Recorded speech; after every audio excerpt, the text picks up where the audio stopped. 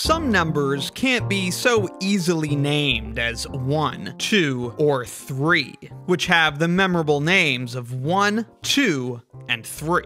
Famously, the ratio of a circle's circumference to its diameter is an irrational number that can't be described completely with its decimal expansion. So, to refer to the exact value of this number, a symbol must be used. And possibly the first such symbol used to denote this value was, that's right, E. Johann Christoph Sturm used E for this famous number way back in 1689. Since then, E has become better known for other work, like Edge, Earth, and Entscheidungsproblem. But many kids in high school these days aren't learning about E for Earth, they're learning E for Euler's number. A number that goes a little something like this.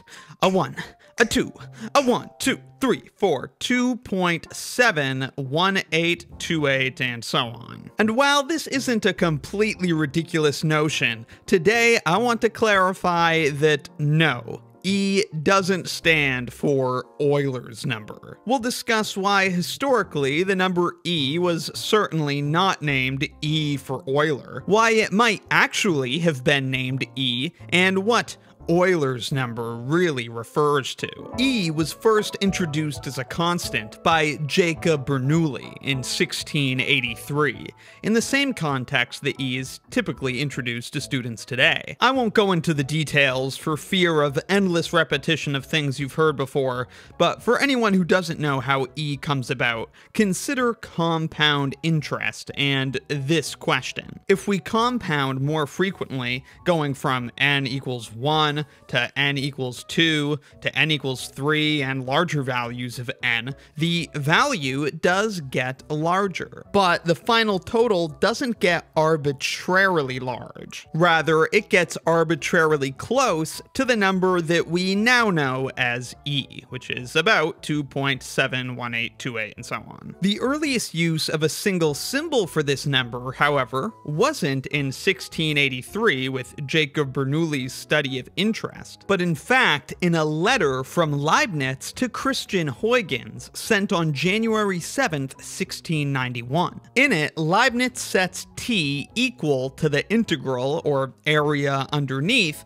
1 over 1 minus v squared. And at this time, modern exponent notation was coming into use. However, Leibniz was not using it for v squared, so the integrand would have looked more like this. This manner of writing repeated multiplication still lingered for squared terms specifically. Now, the integral in question can be evaluated with fraction decomposition. In the end, it equals half the natural log of 1 plus v over 1 minus v plus the arbitrary constant. You might recognize this expression, but that's besides the point. Leibniz goes on to write that b to the power of t, with some weird extra notational stuff going on here, which I can't find any explanations for. The original letter is in German, so it's not all comprehensible to me. But regardless, he writes this, b to the t equals the argument of the logarithm, which we saw in the integral. The argument of the logarithm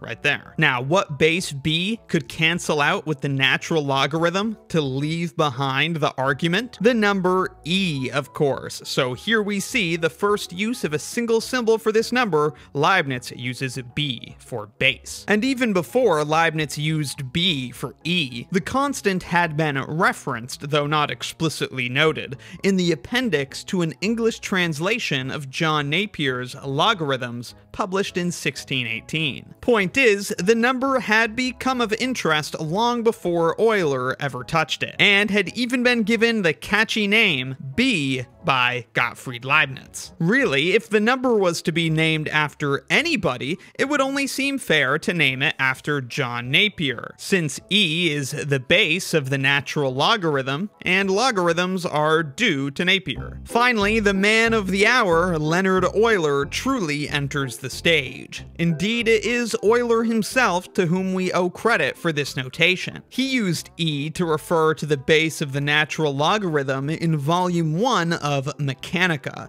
a work published in 1736 describing the mathematics of movement. Now, did Euler choose the letter E out of his own hubris, naming it with his initial? Surely not. There's nothing of Euler's life to suggest that he had the ego to make such a decision. And of the million other things which are explicitly named for Euler, he himself put his name on none of them. Their popular names came later. So then why did Euler choose to name the number E? In describing natural phenomena, E commonly occurs as the base of what's called the exponential function, e to the x.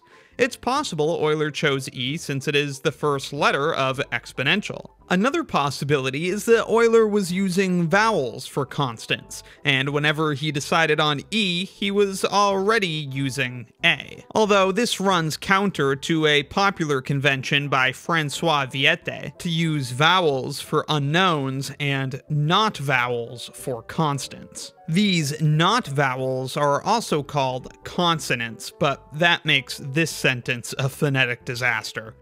Eli Mayor writes in his book on E that Euler may have simply used E as the next available letter, A, B, C, and D already being commonly used for other things. A, B, C, and D were the common coefficients used for general cubics, and Leibniz's timeless calculus notation had already made great use of D as the differential operator. Still, another possibility is that E is the first letter of 1 and unity in German. This is relevant to the way Euler actually first defined E, not in 1736, but in an unpublished manuscript from 1727, in which Euler says, "For the number whose logarithm is unity, let E be written," which is this. Although this manuscript was written not in German, but Latin, where the words for one and unity are unus and utatum. But Euler did sometimes write in German. His elementary algebra book was originally written in German, for example. We have thus established that E was known before Euler, and symbols other than E were used before Euler established the notation himself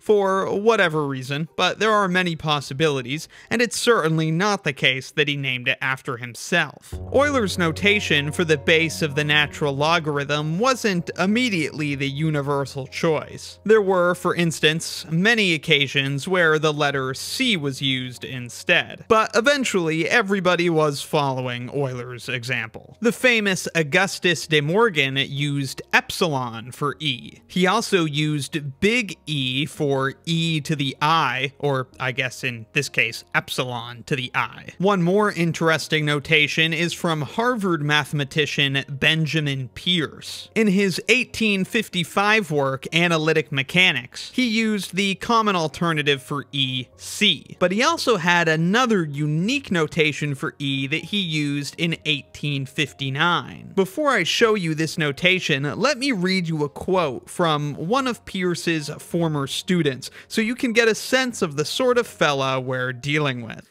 The appearance of Professor Benjamin Peirce, whose long gray hair, straggling grizzled beard, and unusually bright eyes sparkling under a soft felt hat, as he walked briskly but rather ungracefully across the college yard, fitted very well with the opinion current among us that we were looking upon a real live genius, who had a touch of the prophet in his makeup. For a figure whose outward appearance and aura were so striking to those who knew him, it's no surprise his inner contemplations birthed a most peculiar symbol for the base of the natural logarithm. As it was the base of the natural logarithm, or Napierian logarithm as he called it, he liked to use this character for E, which he called a modified B. And he says he used this symbol with success in his lectures. No wonder he made such an impression, but I'll tell you this squiggle certainly doesn't stand for Euler. So maybe E should be called Bernoulli's constant, or Napier's constant. But E doesn't stand for Euler, and it sure as sugar ain't Euler's constant. Now, that's a separate argument, right? Even if we accept that E doesn't stand for Euler's constant, that doesn't mean Euler's constant isn't a common and acceptable name for E. But the fact is, Euler's constant isn't a common name for E, and it isn't acceptable. That's because Euler's constant is something else. It's the name of the first member of the constants obscura, the constants that you're really only going to know if you've studied some math. Anyone fresh out of high school knows pi and I, and probably knows E, and might even know phi. But Euler's constant is gamma, 0.5772156, etc., defined to be the limit of the difference between the nth partial sum of the harmonic series and a natural log of n. This is Euler's constant, so this certainly cannot be. Now, you may argue this point isn't really relevant, because sure, nobody calls E Euler's constant, they call it Euler's number. But the fact remains, this isn't what E stands for. As a final exhibit, let's look at a few popular and enduring calculus books and see how they introduce E. This is a first edition copy of Calculus by James Stewart. In this book, E is introduced on pages 329 and 330, and they say the notation E was chosen by Swiss mathematician Leonhard Euler probably because it is the first letter in the word exponential. This is the third edition of part 1 of Thomas's Calculus and Analytic Geometry. Here on page 311, they don't really discuss the name of the number, but it is in the section, the exponential function. Here is Sylvanus Thompson's Calculus Made Easy, a very popular and readable calculus book. Here on page 152, it just says that E was named by Euler, and doesn't discuss a reason. And of course, the first edition of Calculus by Michael Spivak. Here again, they don't discuss the naming, but they do introduce it as the value of the exponential function with an input of 1. A final argument may be that while Euler didn't call the base of the natural logarithm E to honor himself, future writers might have. It could have been a combination of carrying on tradition, but also choosing E as a token for Euler. And to that I say, that's a fair point, but I'm happy to concede it now that I've got to talk to you about the history of math notation for the last 12 minutes. I'm unstable, revealing art to keep the cable cut and untuck the table. If Texas Instruments don't reply, well, I think this time it might be fatal. Wish to sell my own fake, cause I'm jaded. Hate the odds that I calculated. Press and pull and pray and push it all the way through the whole blue planet faded. Psychosomatic habits, why you so